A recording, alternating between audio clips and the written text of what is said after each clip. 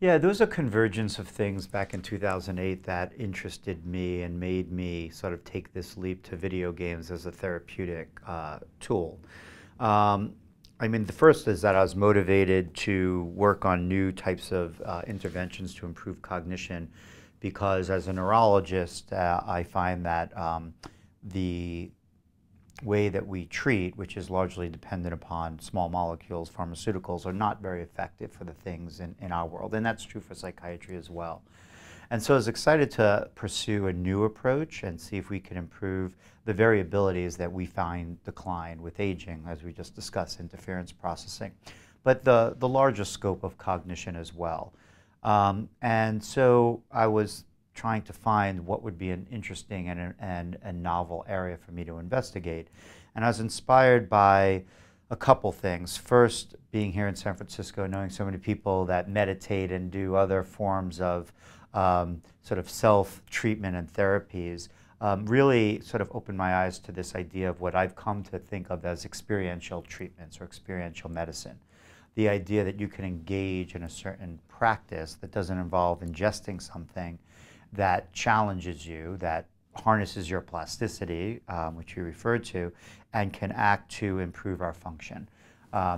These are ancient practices like mindfulness and meditation. So that was one thing that was interesting to me.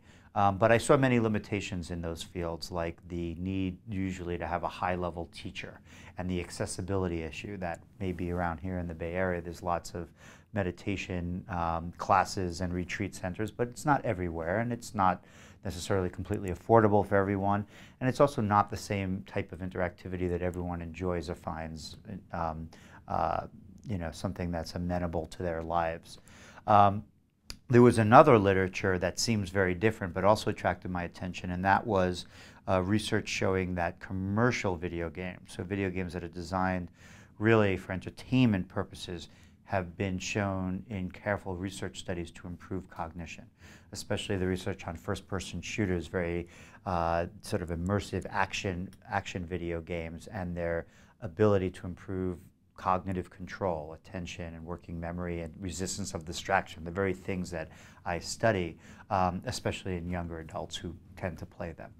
And so I was looking at these two worlds that seem very different, ancient meditation practices and video games, and realizing that they're probably both having benefits because of their applied pressure that they're placing on different cognitive systems through very different types of interactivity.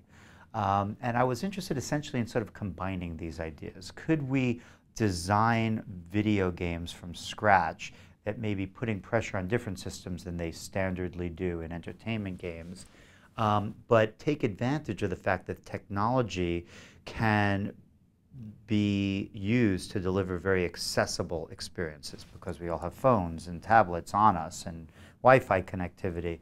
The other thing that I was very intrigued about that hadn't really been done to the level that we are doing it now is using the technology platform to capture information about an individual while they're interacting with the media, and using that data in a closed-loop fashion to update the challenges and the rewards in a personalized way.